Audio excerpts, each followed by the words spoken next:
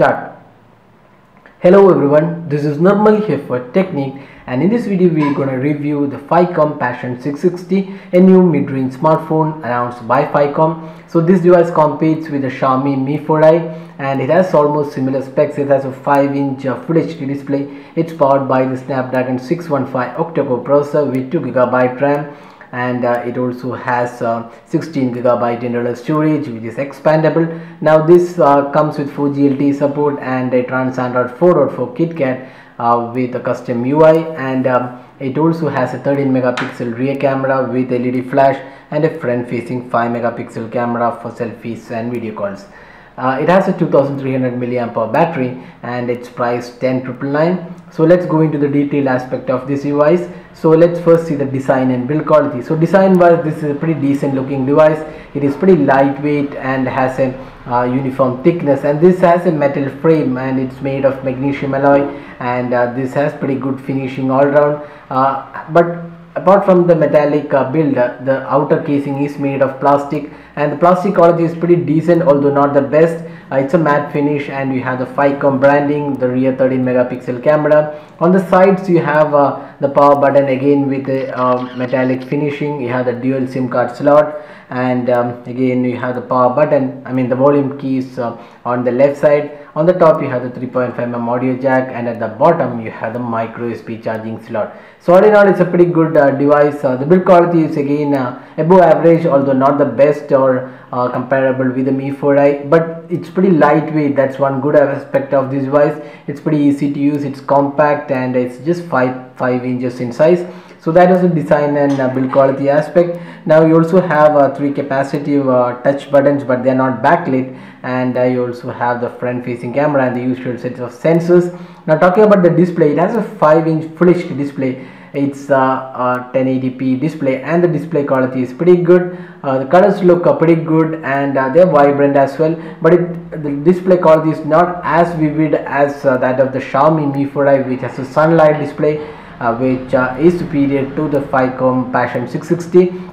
The viewing angles are again pretty good. The touch response is pretty smooth and no lag or issues. Overall, the display is pretty good for this price point, although not better than the Xiaomi Mi 4i, which has a sunlight display and it's pretty smooth as well.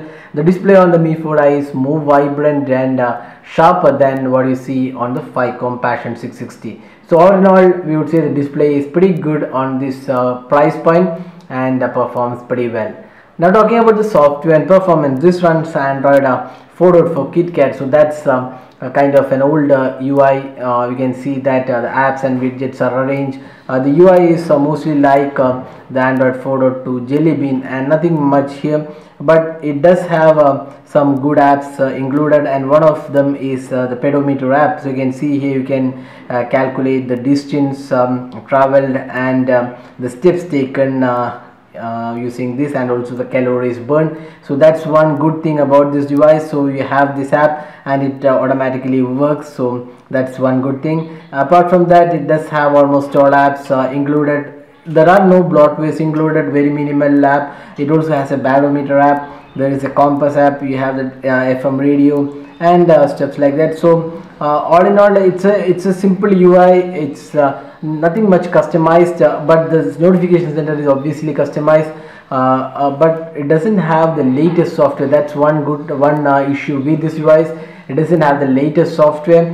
Although company hasn't mentioned much about the Lollipop update, probably we are sure that it might be getting it sometime later, but company hasn't given any dates on the release of Lollipop, so that's another issue. But the overall performance with Android 4.4 KitKat is pretty smooth, not much lag, and multitasking is also pretty decent on this device. You can see that multitasking is implemented the Android 4.4 KitKat way itself, not much of customization. So software wise, it's a pretty decent looking UI. So Xiaomi's MIUI 6 has a lot of features included, so that's one thing lacking on this device. So but it does offer a lot of features, basic features, not heavy customizations included, but it does have basic features included. And the performance side, it's pretty performing UI, no lag or issues. The gaming performance also is again decent. it was able to play most of the games. Again, Snapdragon 615 octa-core processor is not really that best in terms of the gaming experience, but overall its gaming experience is mostly similar to what we saw on the Xiaomi's Mi 4i, and the heating was very minimal here, so not much of an issue here. So again, the 2GB RAM and 16GB internal storage is pretty good. You can expand the storage via micro SD card. The second SIM card slot acts as the micro SD card expansion slot as well. So overall software and performance is pretty decent, although not the best or class leading in this category. It does have decent performance.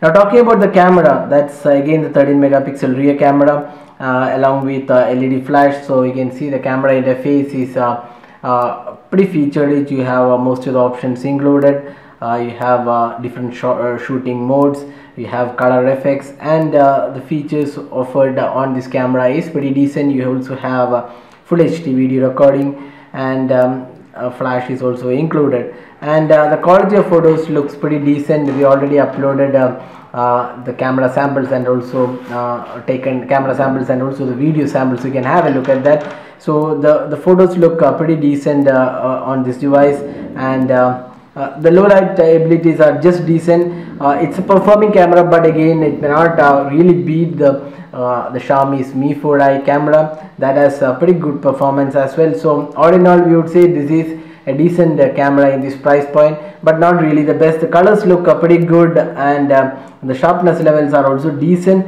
but again the overall quality of photos is not really up to the mark of the Xiaomi Mi 4i. So that's one area. Again, this device lags behind the Xiaomi Mi 4i. The video recording is again pretty decent. The full HD video recording does have decent clarity, and we would say the overall 13 megapixel camera is a decent performer, although not the best in this category. So that was the camera performance. Again, there is a selfie camera. It does produce pretty decent shots for selfies and video calls, and you can use that for social sharing. Now talking about the battery, that is one area this device is a poor performer. This has just a 2300 mAh battery, and the battery performance is really poor. With 4GLTE you might struggle with more than 4-5 hours of battery life on this device. So getting a day of battery life is very hard on this device. The 2300 mAh battery lasts less than a day on normal usage. So if you have a heavy usage, you might have to carry battery packs or the chargers and charge the device at frequent intervals. So that's the battery performance. So overall we are pretty disappointed with the capacity of the battery of the phone. It's just 2300 mAh battery. So we have talked about the camera, the software performance, and a lot of aspects. So the device is priced 10,999. So does it make a great value for money at 10,999? You would say it's a pretty decently priced device with decent specs, decent camera, decent display. Build quality is again good. It has the overall design looks pretty good. It is pretty lightweight. The software is disappointing. It has only Android 4.4 KitKat, and the battery life is also disappointing. So when you compare with the Mi 4i is definitely better device, even if you pay additional 2k extra. Now there is K3 Note coming up, which is priced 9,999. So that will be bigger competition for the Phicomm Passion 660. So all in all, we would say if you are looking for a decent mid-range phone, this is again a good device to buy if you are not really bothered about the battery performance. So that was a detailed review of the Passion 660 from Phicomm. So hope you like this video. If you have any queries, drop in a comment and we'll be glad to help you out with the queries. If you like this video, do hit the like button and also subscribe to our YouTube channel for more videos. Thanks for watching this video. Have a great day.